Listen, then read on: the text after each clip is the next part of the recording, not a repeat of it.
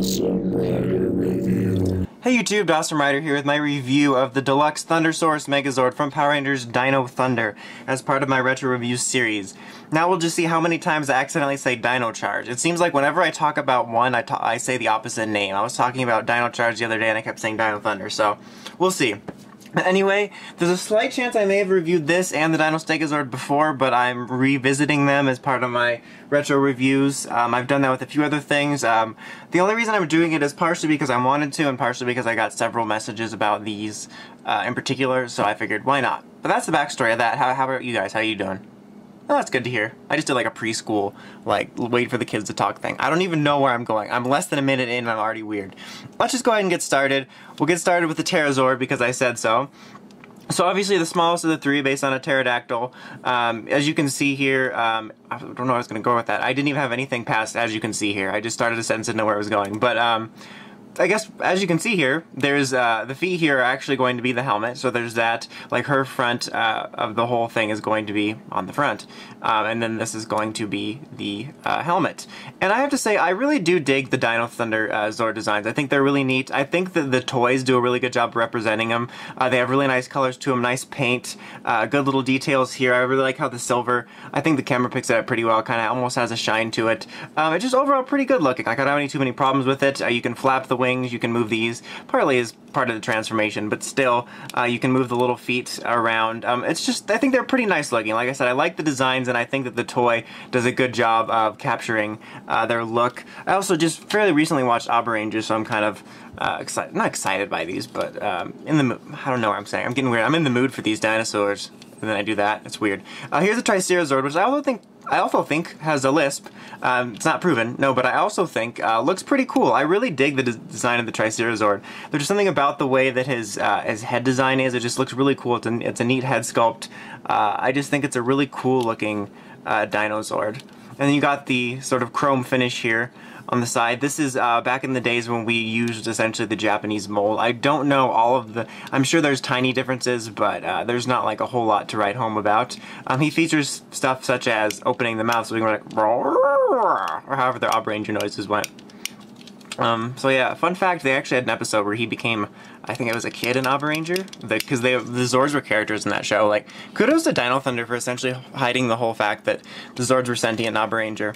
Alright, and then we have the Tranno Zord, which is the largest of the bunch, which also is pretty cool looking in terms of design. His is the most, I guess, for lack of a better word, kibbly in terms of you can see certain parts of the transformation, but still, it's a pretty cool looking Zord. The paint details on him are pretty well done. I really also dig his head sculpt. I really dig the designs they have here for these.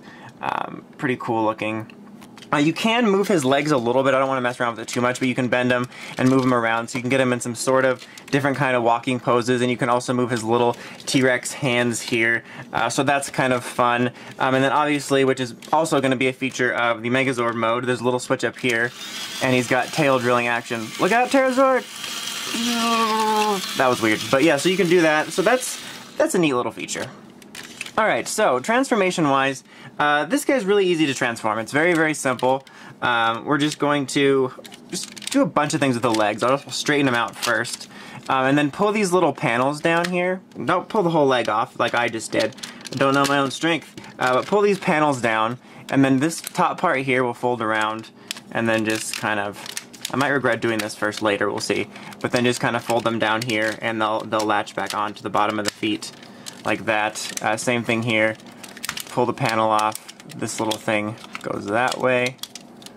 And snap it down there. And then fold his little T-Rex arms up. And then this is going to, you can kind of just do a bunch of twisting. This is going to come down and around, and you're going to want to twist this like that, so that this little, there's like a little peg place that's going to be sticking out. And snap it in. You just kind of twist it around. It's pretty self-explanatory once you start taking it apart.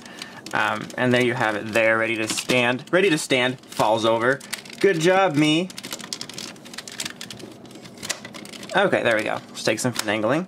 Alright, so then this is also really simple. Just take the T-Rex head and like bend it up like that, and shoop, it shifts around really easy. Twist it down, and then there's like a little sliding mechanism here. Just slide it back. That'll pop out.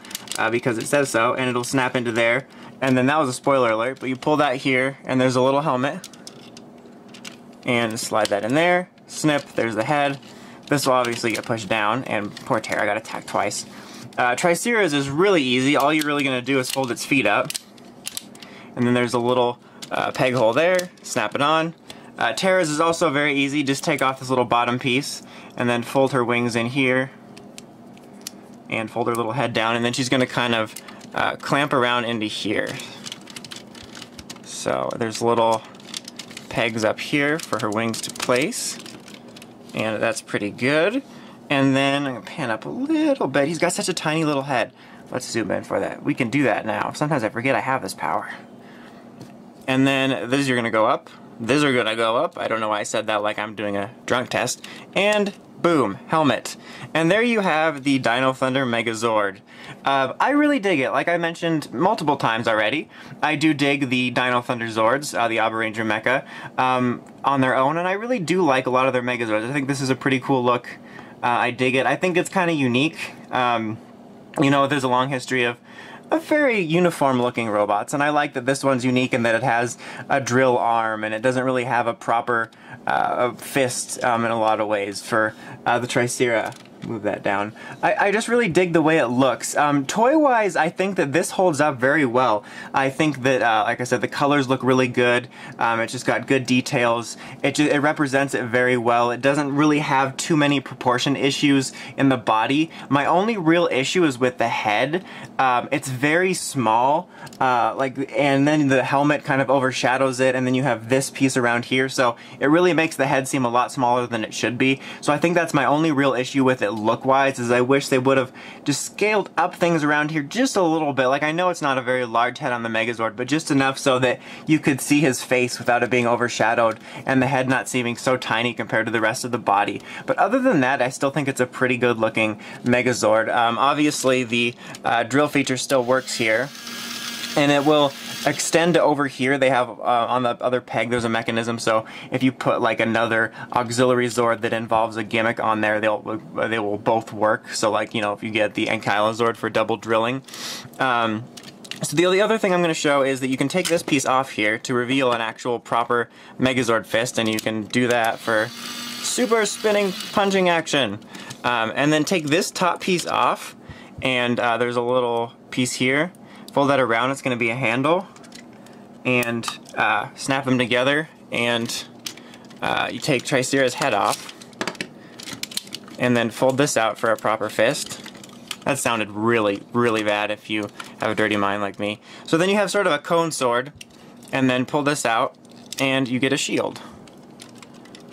So then you can kind of have the proper formation. I think they used that a couple times in this show, but like on average, it's a pretty normal or different looking Megazord, but you do have that so that you can do more of a normal formation with a sword and shield and actual Megazord fists, so that's a thing.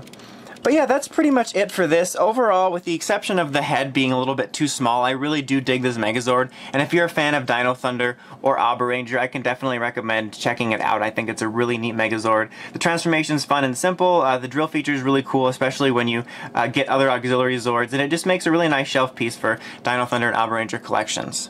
But anyway, that's about it. Until next time, make sure to check out the Crazy Podcast at writersrangersrambles.com, and of course, don't forget to like, comment, and subscribe. Until next time, Dawson Ryder, signing out.